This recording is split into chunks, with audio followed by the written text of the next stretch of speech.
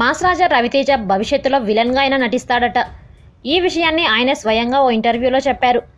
రవితేజ నటిస్తున్న Amar Akbar Antony cinema విడుదలకు ready అవుతుంది.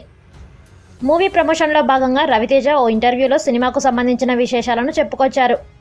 ఈ సినిమాలో నేను పోషించిన అమర్ అక్బర్ ఆంటోనీ పాత్రలు 3 కూడా వేటికవే వైవిధ్యభరితమైనవి. ఈ 3 పాత్రల్లోనూ కొత్తగా కనిపిస్తాను. ఈ మూడిటిలో నాకు అమర్ పాత్ర మరింతగా నచ్చింది. ఈ పాత్ర ఈ సినిమాకి హైలైట్గా నిలుస్తుంది. ఈ మధ్య ఎక్కడికి వెళ్ళినా నెగటివ్ రోల్స్ కూడా ట్రై చేయవచ్చు కదా అనే ప్రశ్న ఎదురవుతుంది. నెగటివ్ షేడ్స్ కలిగిన పాత్రను చేయడానికి నాకు ఇంకా సమయం ఉందని అనుకుంటున్నాను.